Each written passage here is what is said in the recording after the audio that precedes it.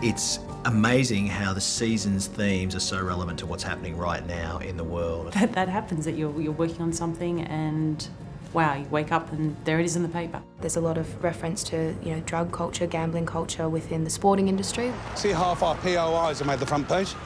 Accidental death.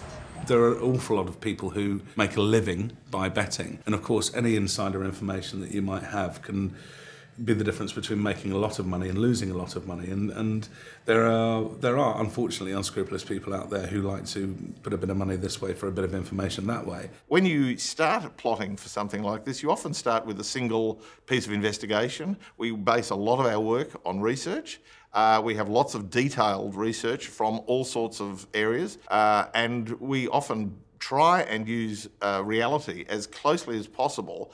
And that's what makes them so interesting, because it's actually real. If we lose by 1, I'm going to feel like shit.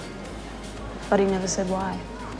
Although he did say that he just found it really hard to say no to him. Ravi or Brandon? No, Clay. He was talking about Clay Nelson.